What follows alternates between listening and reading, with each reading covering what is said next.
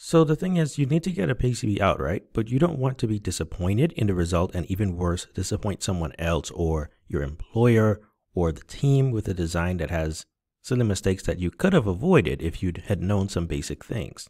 So if these are the kind of things you deal with, then you want to especially pay attention to this video. In this video, we're going to reveal 5 common signal integrity issues that may be plaguing your designs and exactly how to check for and fix them using Altair PollEx. Signal integrity mistake number 1 is not using enough decoupling capacitors in your designs. Decoupling capacitors help to filter out noise and prevent digital signals from interfering with one another. Without enough decoupling capacitors, your PCB design will be more susceptible to electrical noise, which can lead to data errors and other problems. Alright, so signal integrity design mistake number 2, not using the correct PCB stackup. Here's the thing. The material and organization of your PCB stackup directly affects trace impedance.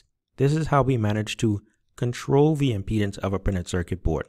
And actually, if you're curious about how to do controlled impedance in PCB designs, check out my video on how I show you how to do that. Okay, you can work with your manufacturer to understand which materials, thicknesses, and PCB stackups will give you the right impedance for your design. Signal integrity problem number 3, signal reflections. Signal reflections can cause all sorts of problems with your PCB design, including data transmission errors and electrical noise. To avoid signal reflections, you want to ensure that your end impedance of your trace is matched to the earlier parts of your trace or transmission line, the characteristic impedance. You can do this by using terminating resistor and capacitors to terminate your transmission line properly. Signal integrity problem number 4, not understanding the signal return path and how to optimize it.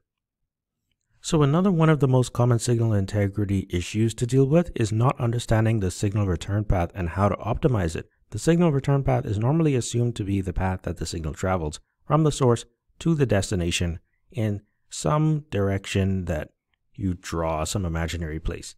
But it's important to understand how the signal path works in order to optimize it for your design.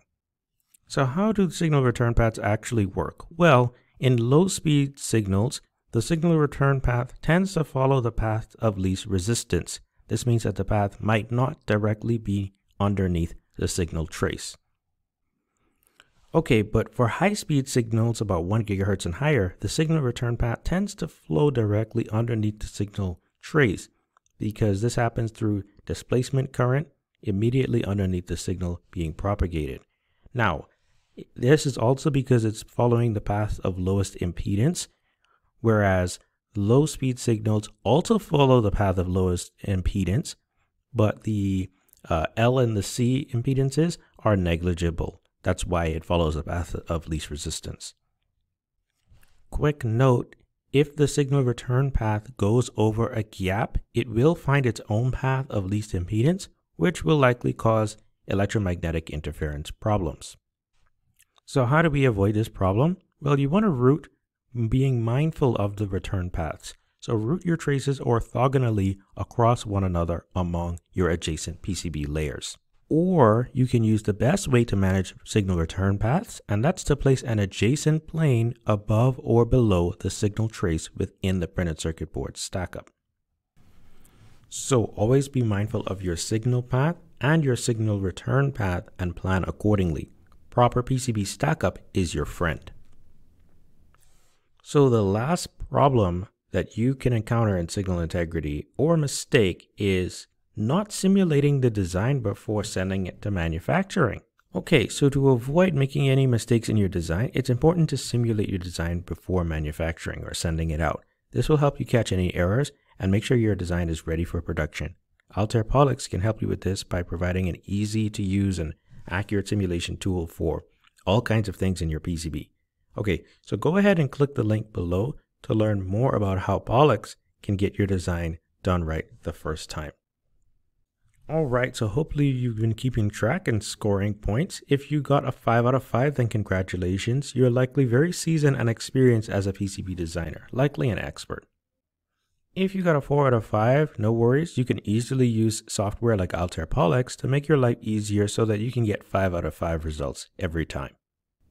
If you got a 3 or lower, then you want to look at two books, Signal Integrity Simplified by Dr. Eric Bogatin and Right the First Time by Lee Ritchie.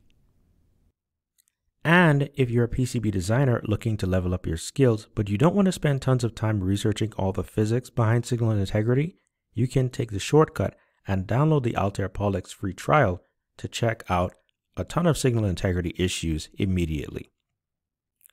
Right, so subscribe to this video if you'd like more content about how to use Altair PollEx to verify the power integrity for your design, the signal integrity, and all kinds of other issues to check for in Altair PollEx.